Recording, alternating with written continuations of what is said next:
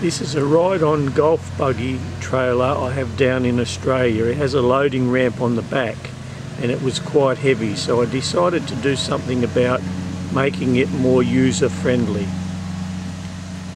I saw a site on the internet that had pictures describing how you could fit a leaf spring off a car to assist with the drop down and the loading up of the trailer ramps.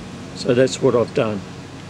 So basically what you do, you get one leaf spring, which I used a quite heavy duty car one from Australian vehicle, and you mount a top mount and a pivoting bottom mount with two dropper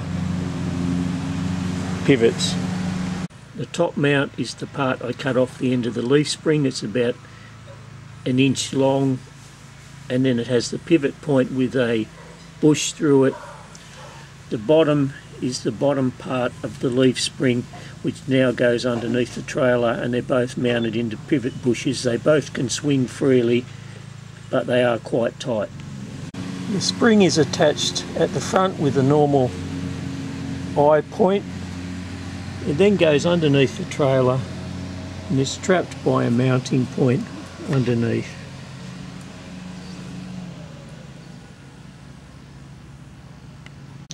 The leaf spring is cut off. There is no loop at the end.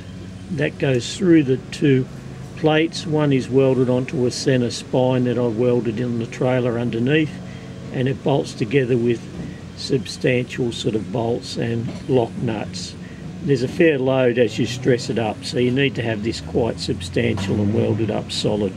But there's nothing major mechanically, it's just a basic clamping system with 4 threaded bolts. There's 2 advantages I've found so far. The gate is self-supporting, so it doesn't try and drop down when there's no load on it, and it will just hold there while you're waiting to do things. Now as it goes down, the ramp is much lighter to drop.